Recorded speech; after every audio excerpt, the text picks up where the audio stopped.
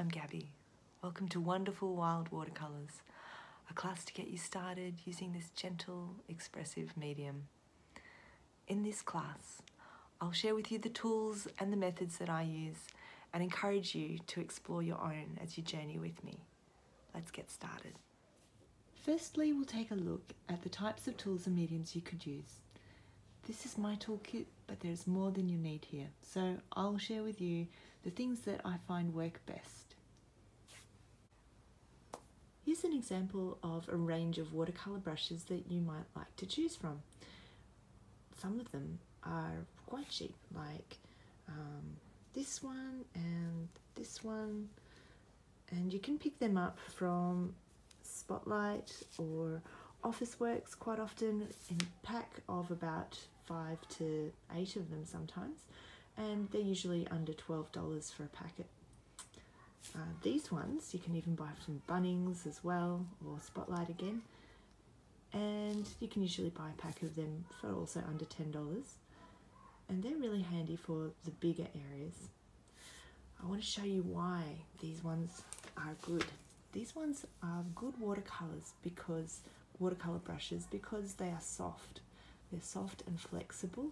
They're very absorbent. They soak up a lot of the water and they move easily on the page, and we can look at that later.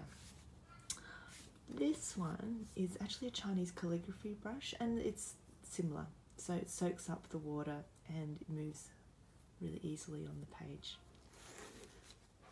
Now these ones, you can also use these for acrylic paint. They're a little bit harder, a little bit stiffer, but they do form a really nice point when they're wet, so they can do a more detailed or fine area. This one is a more expensive brush. This one was about $30 to $40 from an art shop, and it's very, very soft and very full. You can soak up a lot of water with that. And it has actually a quite fine point as well when you get it wet, which is very nice to play with. In my watercolour kit, I've also got some art liners. And these, when you draw with an art liner and then you put water over the top, it has some really interesting effects of running. I've also got in my watercolour kit just a really light pencil, like an H, an HB, or a 2H. Clean water is really important to make your colours as bright and vibrant as possible. I've got 3 different types of watercolours in front of me, but there are so many to choose from. I recommend the Micador brand from Spotlight and art stores, and online you can buy them. This is my favourite one. It's the Koh-I-Noor, and they have the most beautiful, vibrant colours. This one, you can pay a lot of money for these, $60 in an art shop, but I've also seen the same type and possibly even the same product online for as cheap as $12. So, you know, you can choose what you want to pay for each one. You can buy the Micador disc of these, but these ones I got from Kmart for $2, and they're terrible. Don't ever buy them. But Micador do some other types as well, and so do Montmartre, and I think they're okay.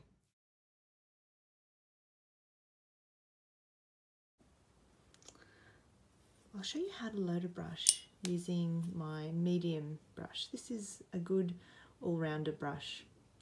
It's a size 8 Roy Mac Achiever round, India, and then all those numbers. I think I got this one from somewhere like an art shop in a packet of 5, but you can buy them individually as well. So first thing we do, so we fill up our paintbrush. Just give it a good dab in the water. Then choose colour, any colour, doesn't really matter which one. I would like to use some purple or blue. The problem with these ones is sometimes it's tricky to see what colour it is. So when I dab my brush, I make sure all my bristles are facing the same direction. So we dab, we'll lie it down on its side, so we don't dab straight down. We dab by lying the brush on its side and dragging it towards us. So after you've been dabbing and turning your brush, with the water on the brush, making a little smooth paste, what I have is quite a dark paste. See how my point is all together, my bristles aren't sticking out, so I can create a lovely shape with my brush. So have a go of loading your brush. Okay, after we've loaded our brush, any colour, you are free to draw whatever lines come out on your page. So just practice drawing the brush towards you, push down with the brush and drag it. Use the tip of the brush, do soft lines, curvy lines. See how many lines you can make. Lie the brush down, stand the brush up, but always remember that the brush is a little like a cat. It doesn't like having the hairs being pushed the wrong way. They like to lie down. So try and fill the page with as many different lines as you can. This is called a wet brush, wet on dry. So the page is dry and the brush is wet. Keep on going with your brush until you start to see your paint getting lighter and lighter, and your brush is starting to get scratchy and dry. This is called a dry brush technique, dry on dry. So you might even do little dabs. What type of effects can you create? What can your brush do? Wispy lines. So this is just one colour, just one brush, filling up the page. There's a little bit of wet on that still, so I'm just drawing that out. Then you can, if you've still got some paint on your brush, you can dip it in the water again and just see what happens when you just have water on your brush. So paint with just water on your brush, taking your brush for a journey, doing different shapes. There's no right or wrong. What type of lines can you create? Spend some time noticing. Slow down your breath. And just watch the paint on the page as it runs. I'm using the Derwent sketch pad. It's just a cheap drawing book, so the paper is not thick.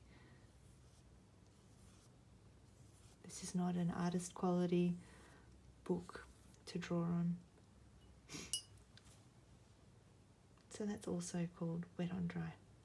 Now we're going to do a different technique. So it's called wet on wet.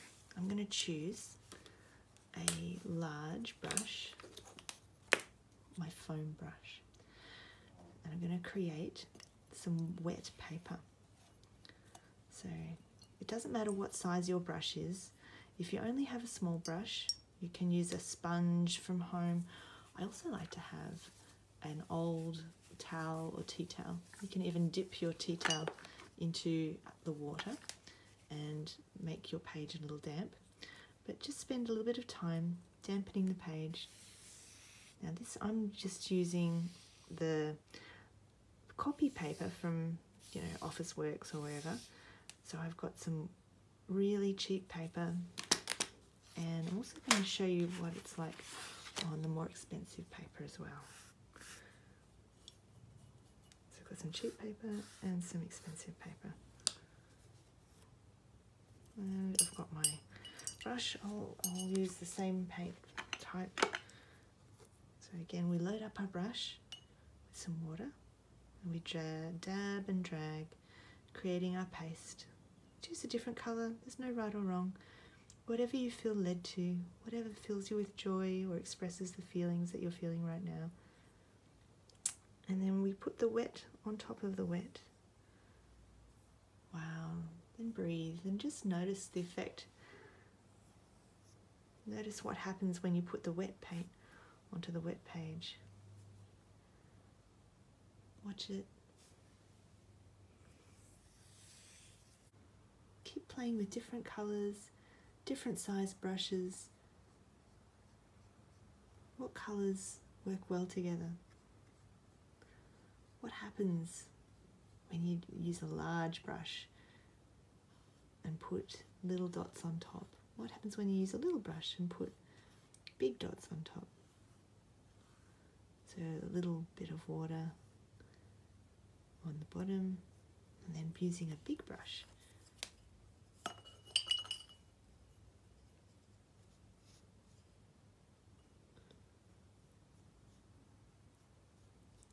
Remember to dab and drag, pull it around.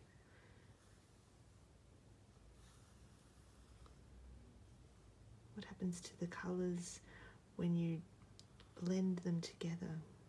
What happens to the brush as you put a lot of water on it? Spend some time noticing what looks interesting to you.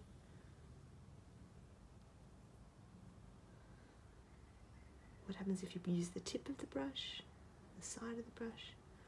What happens if you dab it? Just lying it down.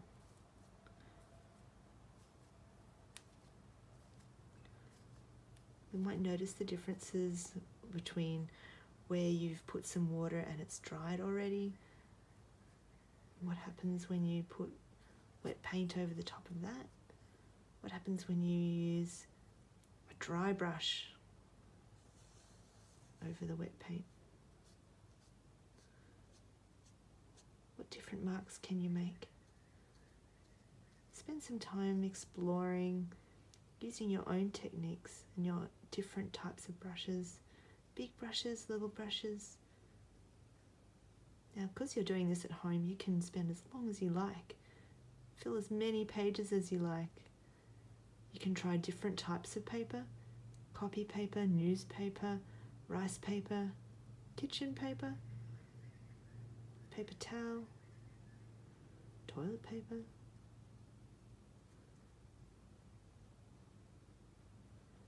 So this is the fun that you get to have exploring with your medium. I could do this for hours.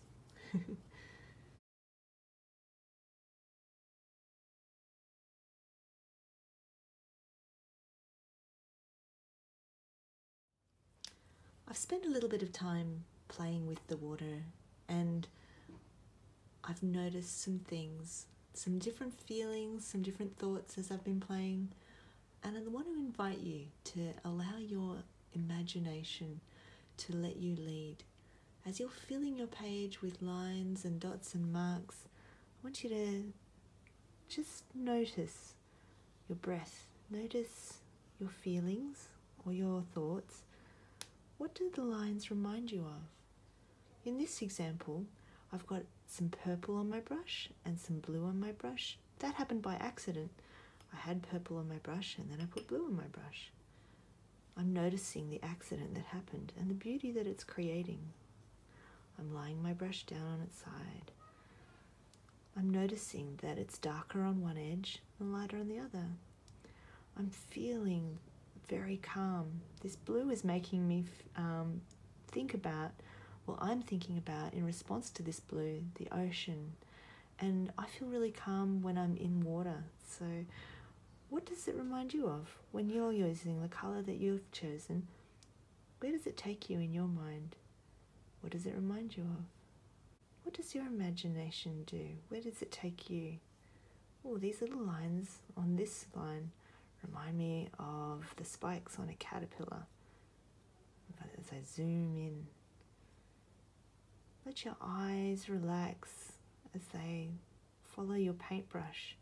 Let your paintbrush follow some of the lines that are already there as they connect to the colours. Let your hand relax. And let your breathing just slow down. Let your feelings connect with your hand. There's no right or wrong. Where is there space on the page? Go to a new space.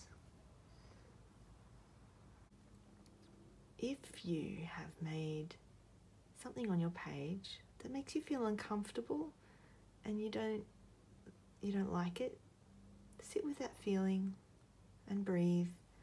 It's okay. If you want to, you can change your piece of paper at any time. You can have lots of pieces of paper going at the same time. You can use as many pieces of paper as you like. But I do encourage you that if you've got something on your page that you're not so keen on, just keep going. You might change the shape, change the direction of the paper. You might turn it around so it's on a different angle. Look at it from a different perspective.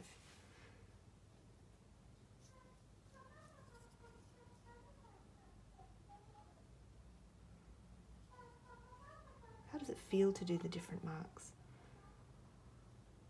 How does it feel when you change something? Just notice each thought or feeling as it comes up. There's no right or wrong. This is a safe place to experiment with your mark making and to allow those different thoughts and feelings to come. There's no right or wrong here. Only just the little marks on the page and how it makes you feel. So keep on playing, keep on exploring,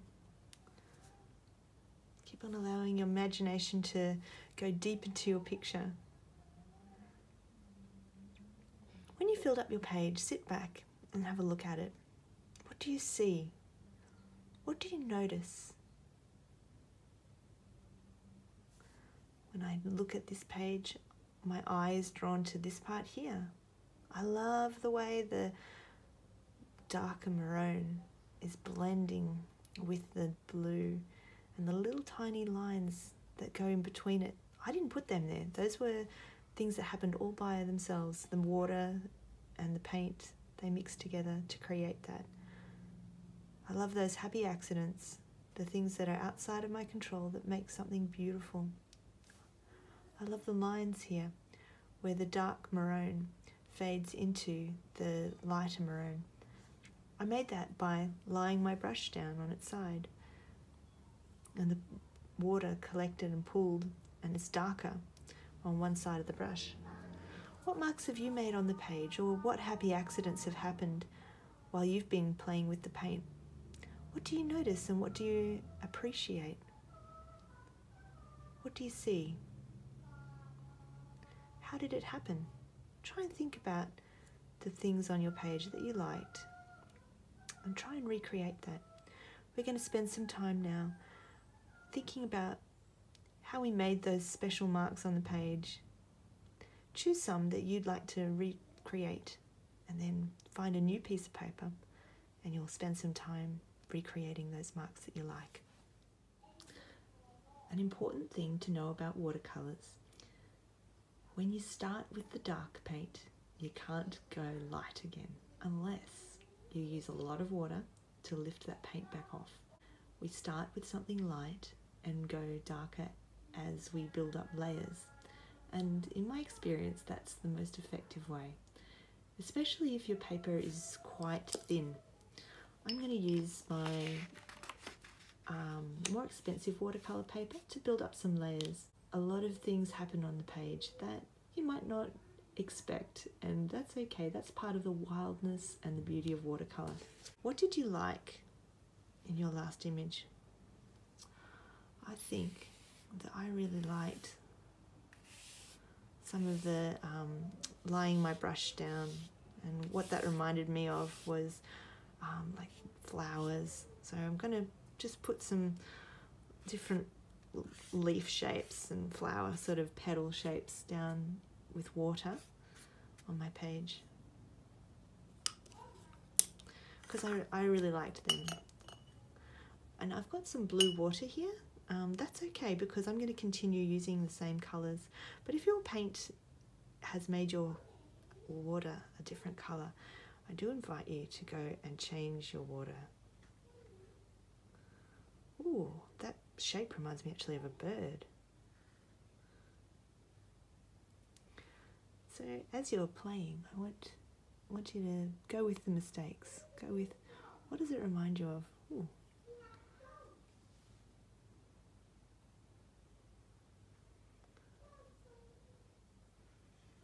You might just be watching this video, or you might be joining in and creating as you go. But I do want to encourage you to play with your own paints as you go, seeing what happens. What do you like? What are you trying to notice or recreate? I'm noticing that some of these remind me of little birds, and I'm liking that. So I'm trying to direct my paintbrush to those kind of shapes. What kind of shapes are you making with your brush? What do they remind you of? You can use as many colours as you like. You can, anytime you want to change colour, wash your brush in between.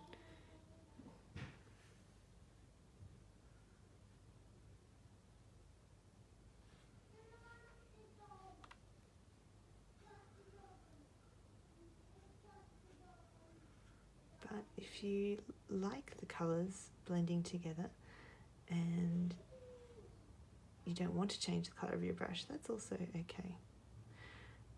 There's a combination of colours called harmonious colours, and whatever colour is on the rainbow together next to each other, that's a harmonious colour, and they bleed together very nicely. So the colours that are next to each other in the rainbow, if you choose 3 colours that are next to each other, then that's a good harmonious combination, and they usually don't create brown when they mix together. So red and yellow and orange are an example of that. Also blue, purple and red are a good combination.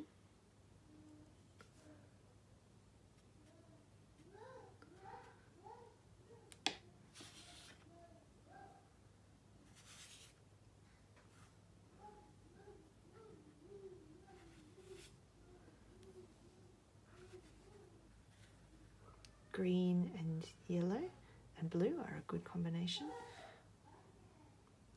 But see what you find. What combinations have you created?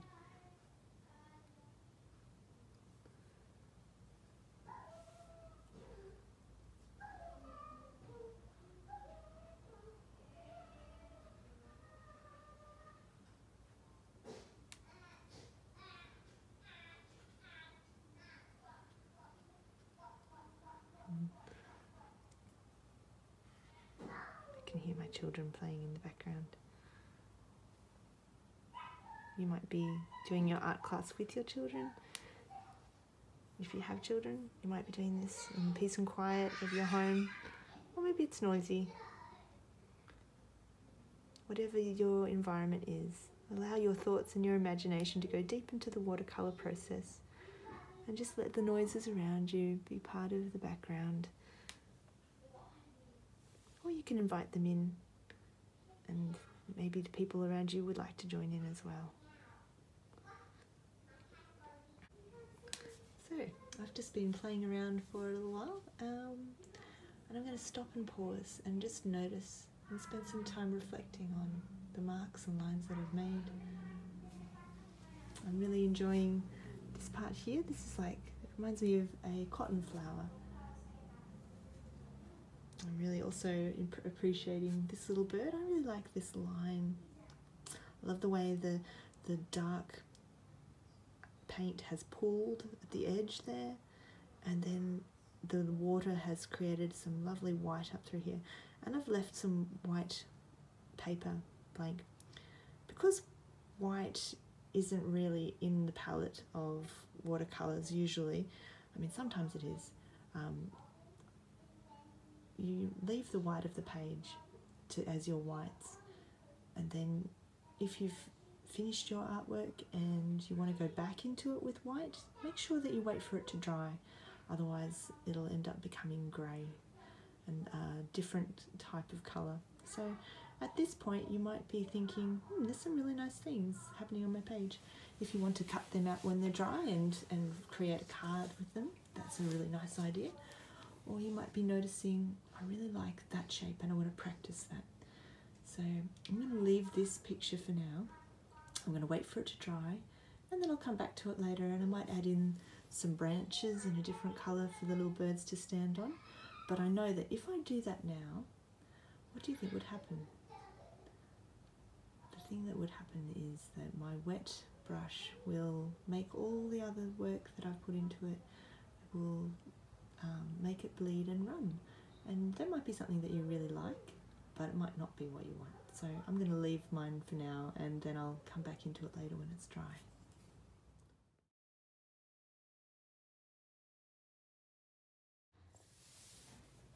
Now that my watercolour has dried, I'm going to go back into the picture with some other colours, and I'm thinking, because I've used a lot of blue, it's nice to either go with the harmonious colours and continue using some of the more reds, reddy purples, or I can go something really contrasting like a more yellowy kind of greeny colours. So I'll have a think about that and have a play around. If at any time you'd like to have another piece of paper to try the colours next to you, that's always a really good idea. So while you're playing, if you have a little piece of paper that you can try before you put it on whatever you're working on, that can be a really helpful technique. I'm going to go with using some of these colours now. So this is the set that I bought from the internet, and they're pretty good quality colours, and you can see really easily what the colours will be. They start down here and then they go up there like that. So I'm just going to have a think about what kind of colours I'll use. I'm going to try it out over here. Now my water is really blue, so I'm going to change it around. This one I prepared earlier. So if you've got dirty water, it's nice to change it.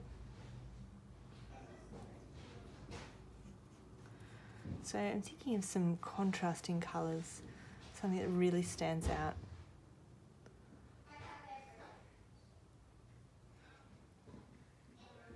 What does that look like?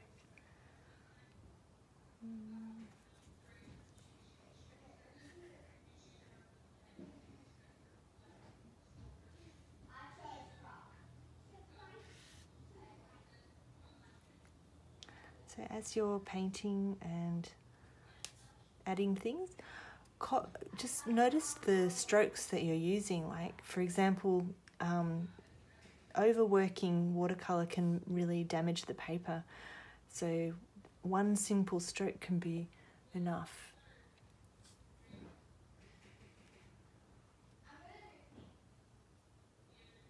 Sometimes you might accidentally flick some paint somewhere where you didn't intend it to be, but that's okay. It can end up being a really nice effect to let that free flowing line go that way.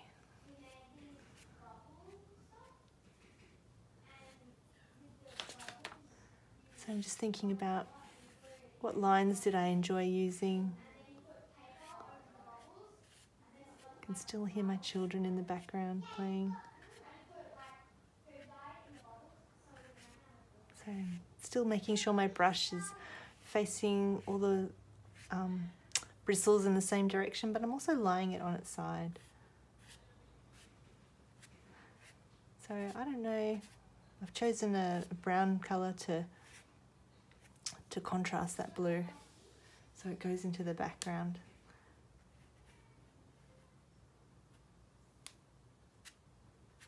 And as I keep on going with that one colour, it gets lighter and lighter.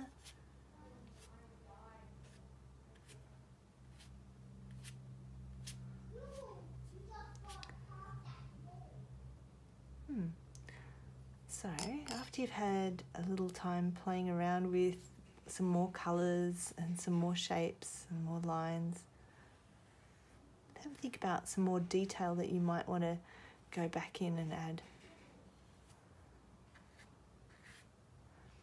if you feel dissatisfied with what you have on your page, feel free to get another page. Just keep on going. Start again.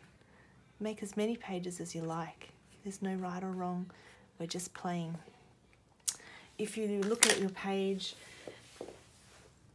sit back and just relax as you're looking at it and notice what you appreciate.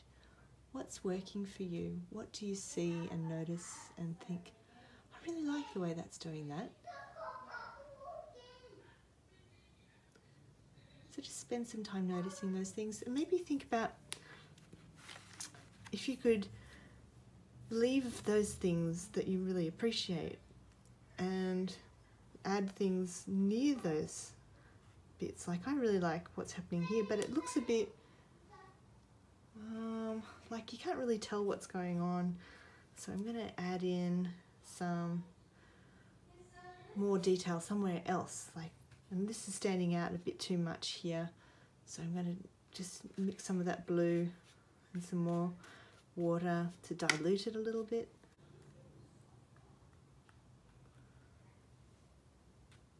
Think about composition.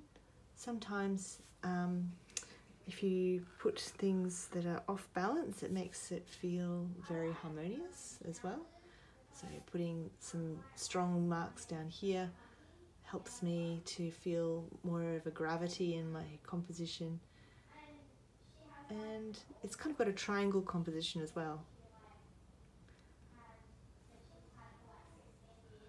Where else should I put some things? I'm just going to have a little think about what I've got here for a little while and I'll come back to it. So I've had a little think and I'm going to add in some more of my darker tones here, just to add some detail. So with my little tiny brush, with a little point on the end, I'm going to add a little bit more water to it so that it's doesn't seem to be making a nice fine tip. If you want to try it out and see if you can make a fine tip before you start doing details, that's always a good idea.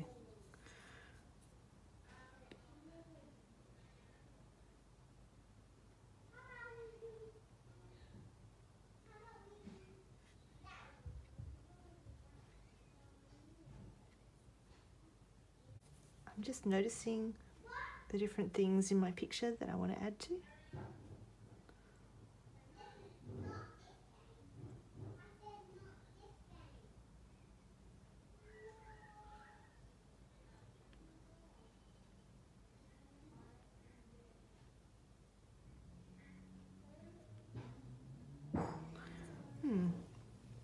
I'm going to have to think about that. I've added a beak and some little feathers there, but it doesn't really look the way I want it to look. So I'm going to get a clean brush, and this is going to change my picture. But I'm going to put my paintbrush like that and see how that completely changes it. But I like that better. So be bold. Don't be afraid to completely change something if it's not working.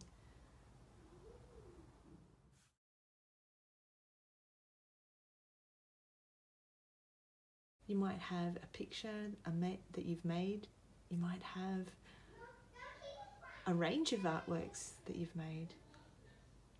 Now, whether that's the one picture or lots of pictures, or if you've just got lots of different marks that you've really enjoyed making, they will all be unique and they will all be special to you. And wherever you're at in your journey of making art and playing and trying new things, I would love to see them. If you like to share them, you can contact me via Facebook or Instagram, and we've shared those details as well in the post about this video. And my name's Gabby Willmott, and yeah, I hope that you've really enjoyed using watercolours to relax and to explore and to create beautiful things and noticing the beauty of watercolours. And I hope to join you again another time. Thanks, bye.